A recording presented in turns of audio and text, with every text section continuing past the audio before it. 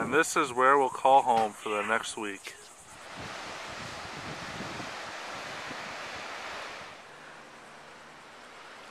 That top really looks nice on you, Tricia. This is a great spot at the Gray Swan. The hammock, which overlooks the ocean. It's empty right now. We had somebody sleeping in it for about an hour. I slept in it last night after dinner. Now we're walking down to the beach. There's a nice sandbar out there today, so everybody's just laying in there like a big pool.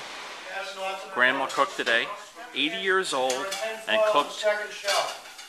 We started this years ago with Twitty, one of the Twitty places that we rented, and it's the favorite part of the day.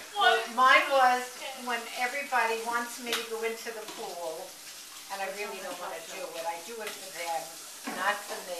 And everybody helps me, and so good to me, and I enjoy it most of all. Yeah! Grandma's here. She's like the I'm in, man. The Texas Hold'em queen at 80. Always at that. Today's the last day. Everybody's relaxing. It's gorgeous. Last day at the Outer Banks Gray Swan. Can't wait till next year. Kids are all bumped out. There they are on the beach, making their wishes for next year and their dreams and memories from this year. We love the Outer Banks.